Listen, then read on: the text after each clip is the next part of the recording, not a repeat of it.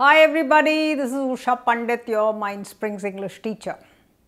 If you are on my channel for the first time, don't forget to subscribe, press that bell notification. Give me a comment, give me a like and tell me if you want more of these videos. So today I am going to do something that someone asked me. They said, Miss, do a video on SPOCA. Trust me, I come from a different world, I had never heard of SPOCA. So I checked it out and I realized something very simple. They have just given new names for all these things. So you've got all kinds of new names. What they have done for your competitive exams, they've just tried to make it complicated. Actually, it's the same old thing. You know what they say, old wine in new bottle, it's just that. It's nothing new and it's nothing complicated. If you know your parts of speech well, if you know all your basic definitions, you understand certain things. If you understand that with an adjective, you will always have a noun. If you understand that with a preposition, it will always be followed by a noun. Some basics like that, if you know, you will never go wrong.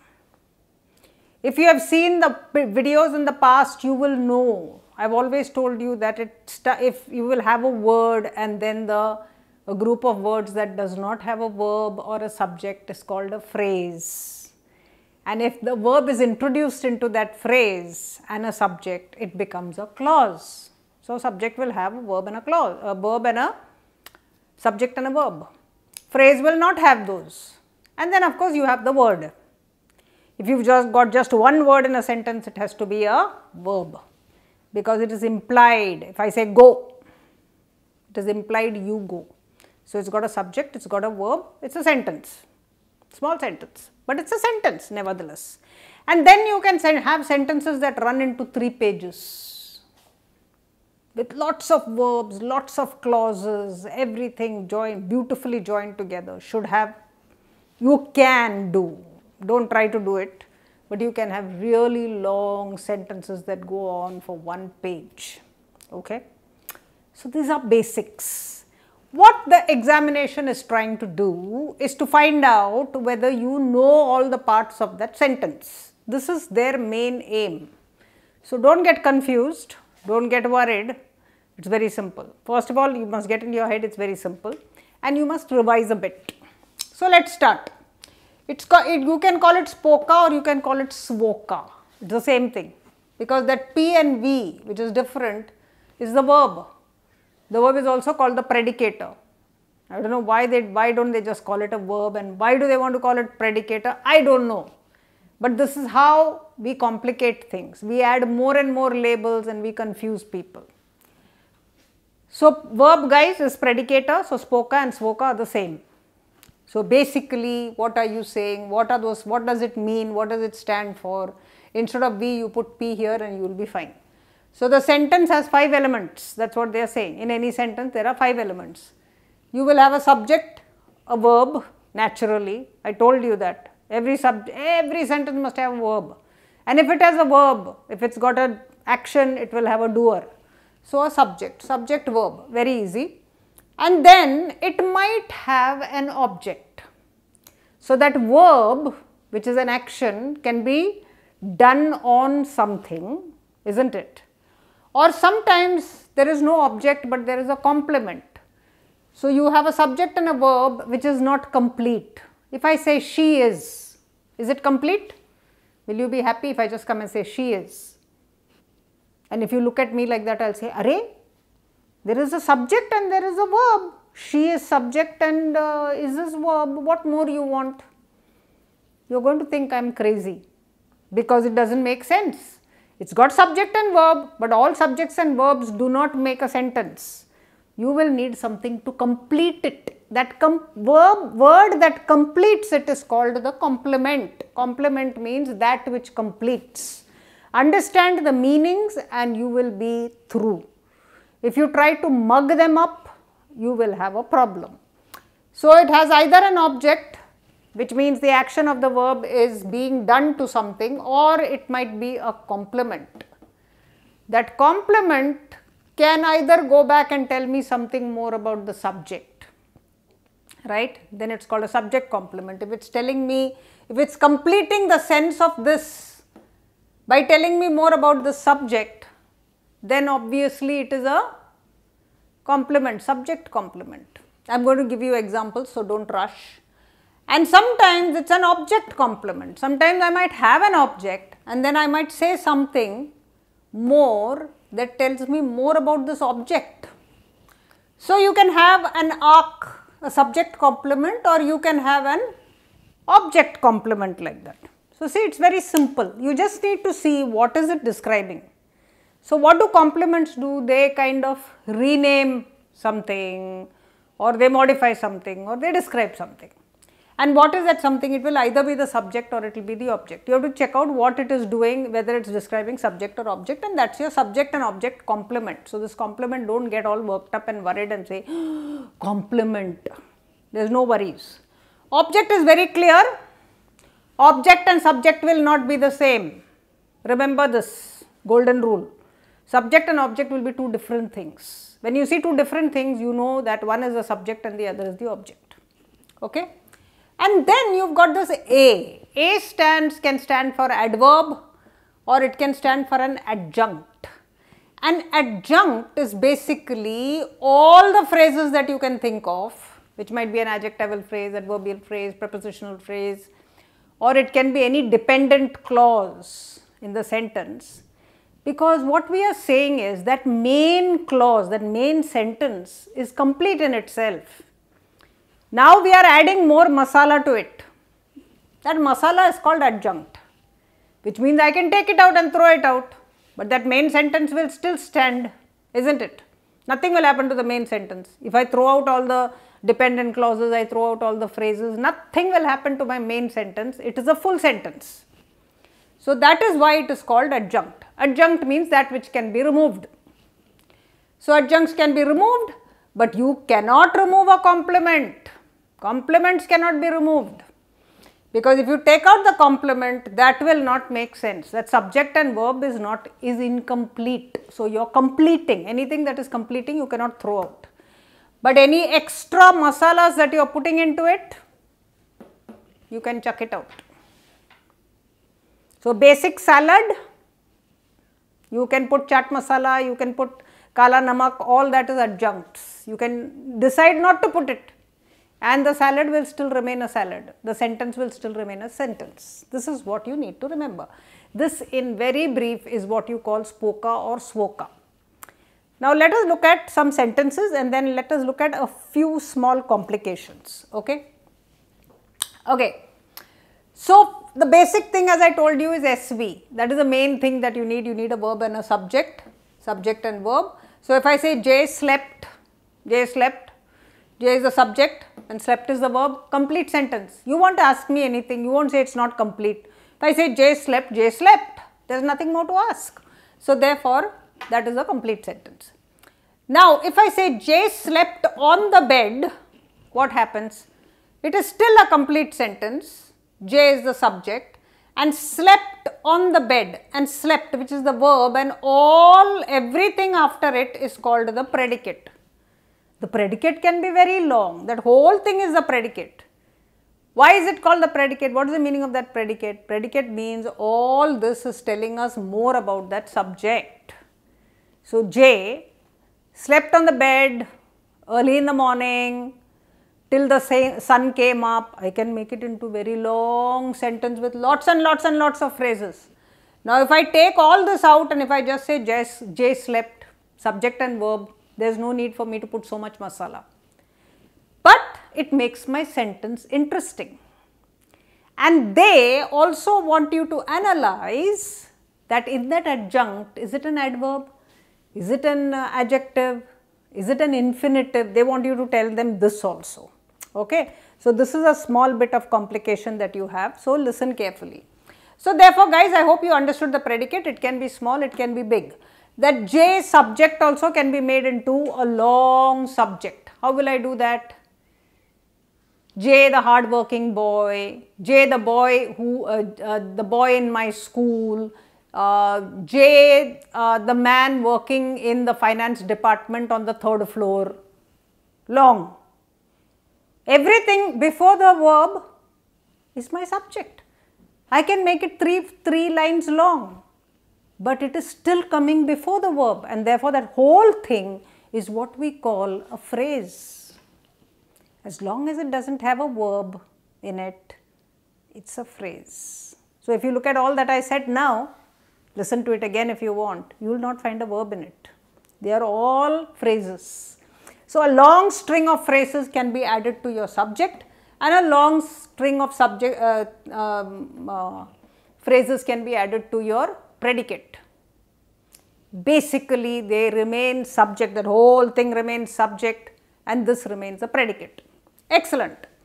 I hope you've understood this much. Now let's go to SVO. So this is your subject, subject predicate. I've shown you two. And now let's come to subject verb object, which is easy. Jay loves cake. See, Jay and cake are not the same thing. The minute you see that they are not the same thing, people, Jay is not cake. You know it's an object. This act of loving is being done to the cake. Great. SVO is very easy, nothing to worry. But if you get long phrases again here, don't get confused. Jay, the man in the finance department on the 3rd floor, is a long phrase, right? Loves cake with plenty of cherries, cream toppings, embellished with nuts, all, no verb in what I have said. All that is belonging to the object. It can be a very long sentence, it will still be SVO. So don't think SVO is 3 words. SVO can be a really long sentence, but the whole thing is a object. Okay, so it's describing the cake. But we are going to see in that long thing that I told you, how many of those are adjuncts. So there might be some adjuncts. Let's check that out. Now, J is a teacher. Let's see what SVC is. SVC is, J is, I told you, if I say J is and stop, you're going to be unhappy. I need to say something after it. So if I say teacher, it's a noun. So I can complete it with a noun, or I can say J is tired, which means I'm completing it with an adjective, or I can say J is good, which is again an adjective, right? So therefore, I can complete it. If I say J writes is complete in itself. But sometimes I can say J writes beautifully. So I can have an adverb also after it. So there are many ways in which I can complete this, and these completions are called complements, because that is not acting upon the teacher. J and the teacher are the same. J and tired are the same. J and good are the same. See? So therefore, this is your SVC. As again, subject can be made long. Each of these extremely tired, excruciatingly tired, tired and defeated. I can go on adding more and more masala, but it will essentially remain a complement. It can become long. Subject complement therefore is J is teacher and J is tired, both are the same. Then we call it a subject complement. This bit is renaming this or modifying this or telling us more about this. Subject complement. Now what is object complement? Object complement is this. They named her Sudha. They named her. Are they and her the same? No. So this is the object. Something was done to her. In this case it is naming, right? So they named her Sudha. But what about these two? These two are the same. Object complement. They named her Sudha. Sudha is her, and therefore her is equal to Sudha, and therefore it is an object complement. This is an object and this is the complement. So therefore you've got a complement and it's an object complement. They appointed her VP yesterday. So what do you have? They appointed her VP, which is your object complement, and then you have yesterday, which is an adjunct. Yesterday is not part of VP. Yesterday is a time, it's an adverb, and therefore yesterday. Now I can continue this and say yesterday in the morning, in the hall on the 3rd floor. I can do this. It will be giving me time and it will be giving me place. So it will go a, adverb of time, adverb of place, all this masala I can put into it. I can take they and then I can say they, loving and caring grandparents, I can rename they. It will still be a subject. So you can have phrases and it will be subject. You can have big long adjuncts and you can of course also take the her and give a bit of description there. So this is how sentences are developed and made into really long descriptive sentences. That's what they are trying to make you do. How does this help? They are not just torturing you with the grammar, they are showing you how to write. How you can make your sentences better and longer and more descriptive. Now let us come to SVOO. Now this is your direct and this is your indirect object, D and I. Okay, so she threw me the ball, he threw me the ball. So he threw what? The ball, that is the direct object. He threw the ball to who? Now whenever you ask this to who, for who, etc., if you have a preposition, preposition before you ask the question, that is an indirect object. Just remember this. Direct object, you will get the straight answer. What? Through what? Ball. Through what? Then if I have to ask to who, to what and all that, then that is an indirect object. Just remember this tip. And therefore you have got your direct and indirect object. So that becomes SVOO. You have got two objects. One is direct, one is indirect. And then you have your SVOA. Now let us look at A. Let us look at all the A possibilities. So the boy took the book. That is my main clause. That is my sentence. The boy took the book. I can say out of his bag. Out of his bag, to school, in a hurry, from the library, to read it, all seem to be having a commonality, which is a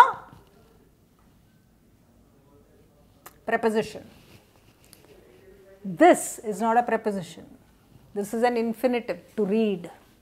See, all the others are prepositional phrases, but they answer different questions. So that is out of the bag is a prepositional phrase, clearly.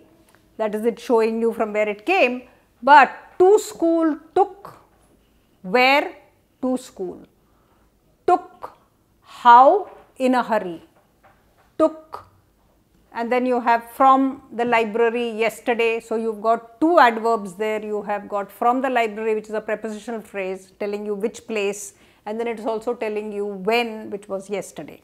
So it has got two adverbs. You have got AA there, SVOAA.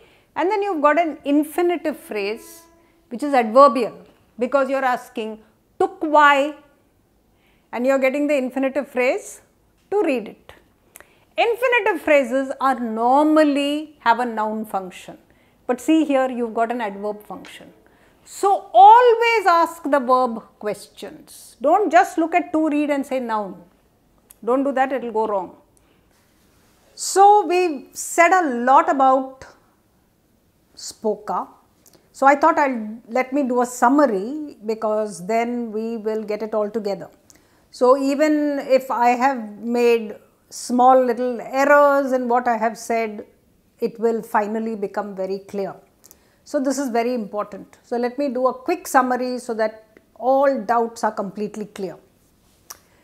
So SPOCA, what did I say? The verb is equal to the predicator. So that P and V that you are seeing, that is different, simply verb is called a predicator. That is all. Remember, predicator and predicate are not the same. Predicator is another name for the verb. Predicate is the verb and everything after it. Before the verb, what you get is called the subject. So before the word subject, verb and everything after it is called the predicate. This is something to remember. So no matter how long the subject is before the verb, it will come before the verb. That means all of that and then the verb did something. So this is how the sentences are structured. Okay. So, let us see, let us recap again. So, she sang, sang there is the verb, she is the subject. Instead of she, I could have had a name, I could have had a name like Janice or Pratibha or something like that, it would have been a proper noun, this is now a pronoun. I could also have had other subjects and then had a verb. So, I could have had a noun phrase, the girl in my school sang. So, I can have this long phrase and then sang, it will still be subject verb, that is what we said. She sang a song. Now, you got she sang a song. If these two are not the same person or the same thing, then this is an object. So, remember this, do not get confused with the object. The subject and object have to be different from one another. SVO, that is what we say, subject, verb, object. Then you have she sang me a song, which is she is the subject, sang is the verb. By now we know that very well. Me and a song. She sang what? A song. She sang a song for me, or she sang a song to me. When you have this to, for and things like that, here you will get what is called an indirect object. Otherwise, you will have the direct object will answer the question what. If you ask the verb what or who, and if you get a word, you get the answer, that is your object, direct object. So, this is your SVO. She sang me a song. Now, actually this will be a song there, she sang me a song. Now, if I say she, oh, I am sorry, I did this, no, this I did, she sang me a song, you have got your indirect object and direct object. So, what do we have? We have got what we call an SVOO structure, two objects, one direct and one indirect. She is a singer. Here you have is as your verb. Now, the singer and she are not two different things, they are the same, and therefore, this is a complement. The singer and the she are one and the same person. If I say she is, it is not complete. If I say a singer, it becomes complete. So, the singer completes the sense of the subject and the verb. So, you get an SVC. So, you need to understand this. I have given you very simple sentences so that you can remember it. Now, if I say they voted her Indian Idol, they subject voted verb, her voted who? Her. Indian Idol. Now, what is Indian Idol? Indian Idol and her are the same. So, the object and this is the same. Just as we had an SVC where she and the singer were the same. Here the object. So, this is an object complement. So, you get SVO and C. So, you have got SVOO, SVOC. She sang many songs daily. Now, what happens is you have she, subject, verb, and then you have what sang what, many songs. So, it is actually a phrase, but it does not matter how long the phrase is, it is still an object, right. And then you have got this word daily. Now, daily tells you sang when and you get daily. So, therefore, it is called what we call an adjunct. We have already said that in the video, A is an adjunct. Normally, A as an adjunct gives you all the questions of what is this, when, in the hall. She sang many songs in the hall. So, where? Where did she sing? In the hall. She sang many songs for money. Why did she sing? Sang why? For money. And she sang many songs brilliantly. How did she sing? Brilliantly. So, how? So, these four questions, when, where, why, how, when they answer, you put what is called an A because it is an adjunct. It simply tells you a little more information about the verb on when, where, why, how. All the dependent clauses that you get, remember, are adjuncts, will go into the A. So this is something to remember. When you see a dependent clause, don't worry about it, just call it A because it will be giving you more information about the main clause. Adjuncts can be removed from the sentence completely, we said that also, because they don't affect the main verb, they are just giving more information, they are like masala, this is what we said. So I hope this is very clear. Once this is clear, you should have no problems in doing this SPOCA for any of your competitive exam or for any exam. You will also understand how there are 5 elements, how those elements are used. It is a good way for us to analyze sentences.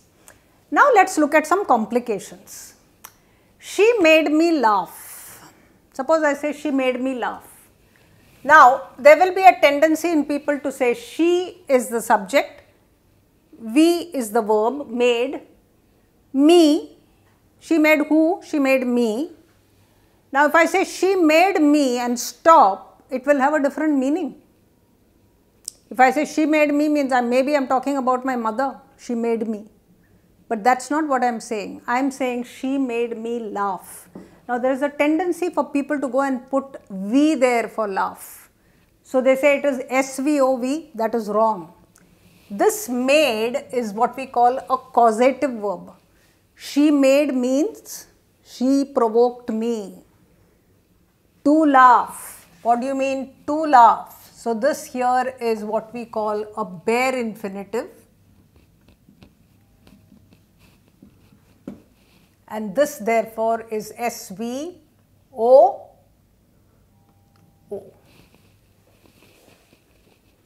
She made laugh and she made me laugh. She made who? Me, and what? To laugh, and therefore you have 2 objects there. Okay? It does not answer the question when, where, why, how, anything. So it is not an A. When you want to worried about that A, you just ask, is it answering questions, why, these 4 questions, when, where, why, how? If it is not answering, it is not an A. Okay? So let us look at another one with made. This made is a very tricky one. She made me work daily. Now this is also causative. Who is doing the work? I am doing the work. And what is she doing? She is making me. So she is the boss. She made me work daily. Now look at this here. This again you will get an O. She made me work. But this daily is an A, because it answers the question. She made when, and you will get she made daily. She made me work. She made me work daily. Now this is she made me to work daily. It is not a verb, it is a bare infinitive. So after a causative verb, you will always get a bare infinitive. Just remember this, do not make it V, whatever you do. Now you have got another one here, see, she made me tea. Now because I did so many maids, you will say that is also a causative. She made me tea is not causative. Making there is a dynamic verb. She is actually doing the action of making the tea. So she made who? Me. Made what? Tea. So she made what? I can say she made tea. So this is my indirect object and this is my direct object. So be very careful. You have to practice these a lot, otherwise you will forget and you will get confused. So don't mix that up with the direct and indirect object. They found him innocent. They found who? Him. Found what? Innocent. Now what is this innocent? Innocent is an adjective. And him, they found him is your object. So you've got an adjective there. So an adjective will tell you more about him, isn't it? So it is an object complement. Oh, see, these are the complications. Because him and innocent are the same.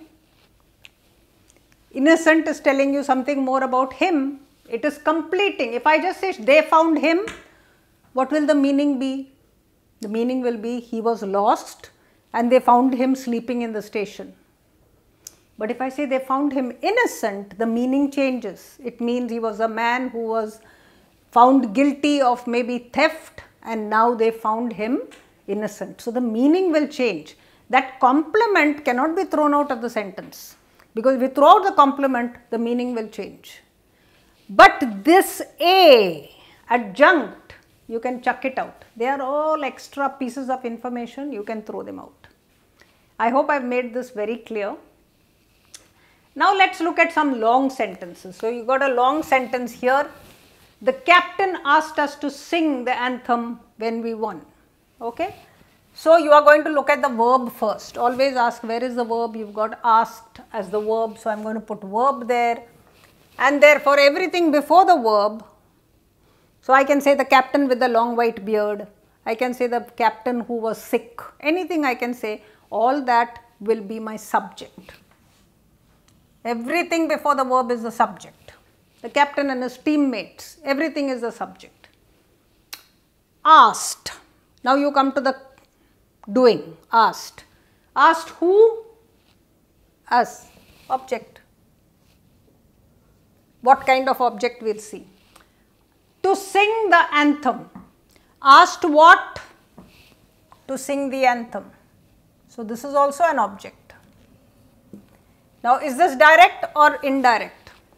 Asked to sing, asked what? To sing, to whom? To us. So this will be your indirect object and this will be your direct object. When we won. What is when we won? Asked when? When we won.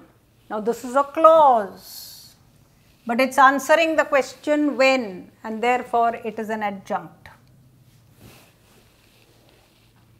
So this is how long sentences are. You decide what it is. So it will become SVOCA.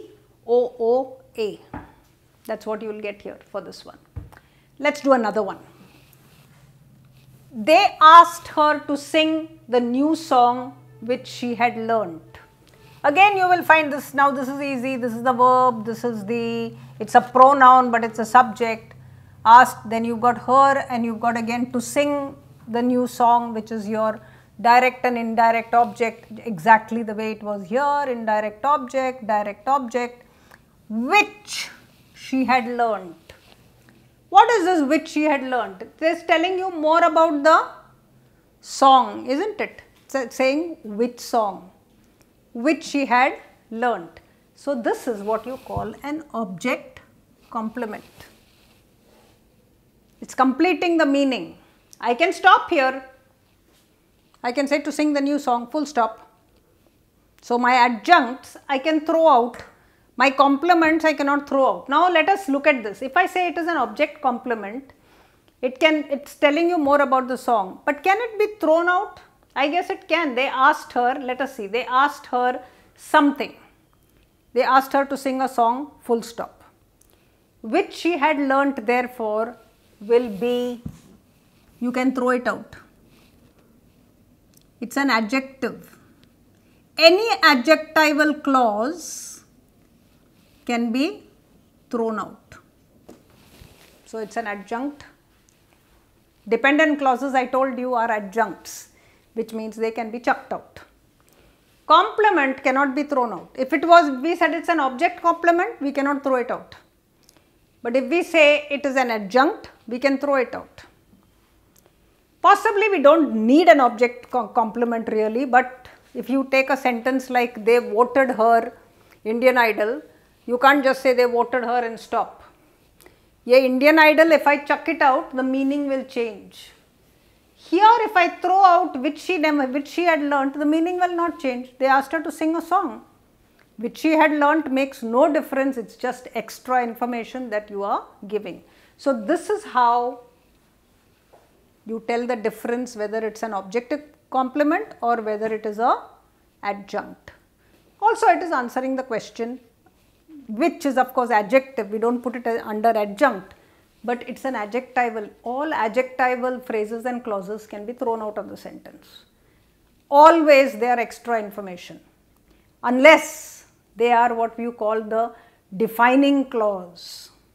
Sometimes they are defining. Sometimes if you say the boy in the blue shirt is the thief, then that boy and that who is in the blue shirt becomes very important, because that's how you can find the boy.